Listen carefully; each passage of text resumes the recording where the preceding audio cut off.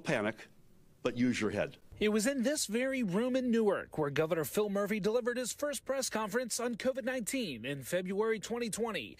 The health concern is much different this time, but efforts to not let it get out of hand are similar, as 10 million acres of Canada wildfire smoke continues to put a chokehold on the Garden State. Our top priority, as always, is to protect the health and safety of all New Jerseyans, so we encourage everyone to take precautions and stay inside if possible. We recommend that you check the local air quality levels daily using sites like US EPA's airnow.gov and search by your zip code. The state says it's distributing N95 masks in 6 locations around the state, including Newark Penn Station, Hoboken, Secaucus, and Trenton. New Jersey Transit staff will distribute those masks.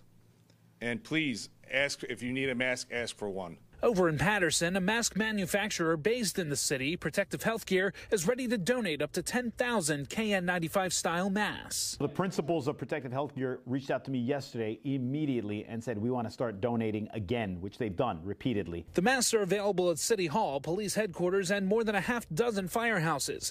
But Mayor Andres Sayas says the smoke has already made its impact. We've seen a significant uptick in calls for service to our EMS for respiratory emergencies.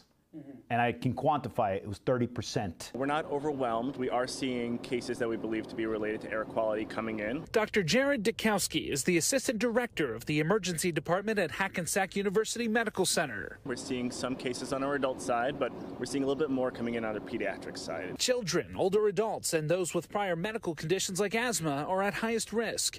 Doctors say to mask up outside, preferably with an N95 mask, to hopefully prevent a visit to the ER. So I highly recommend this. If you don't have this, cloth masks will do, but they're not ideal.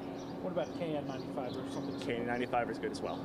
Now, another health system, RWJ Barnabas Health, told me they too have seen a slight increase in patients visiting the ED across their system as it relates to air quality.